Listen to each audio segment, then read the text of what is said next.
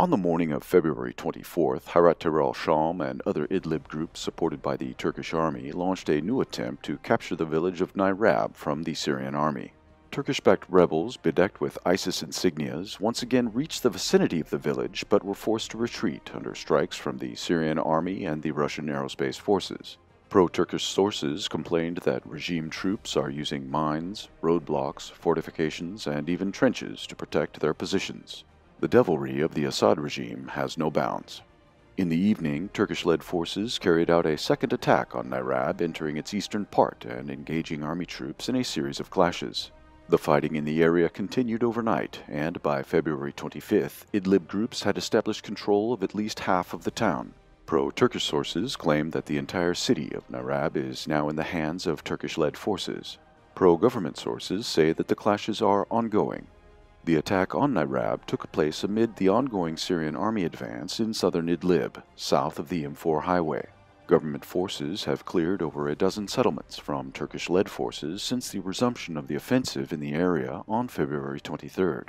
In the course of this effort, Syrian soldiers captured 3 vehicles and eliminated up to 10 militants.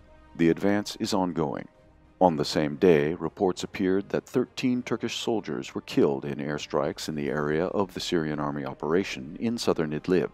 According to pro-Turkish sources and Russian media, the incident happened somewhere near the villages of Kafir Nabil, Bara, and Kansafra.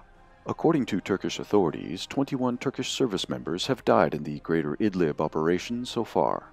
If the February 24th incident is confirmed, the number of casualties of Turkish forces in their Idlib adventurism will surpass 30.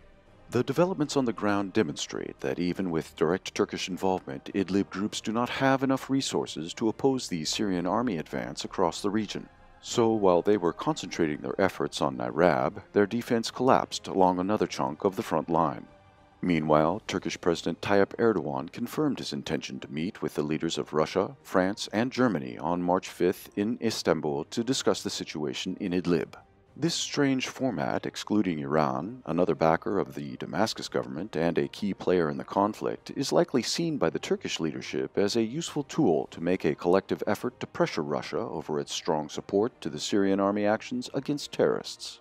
It also reveals that despite the recent decline of the EU involvement in the conflict, key EU states remain at least diplomatic supporters of terrorist factions operating within the country.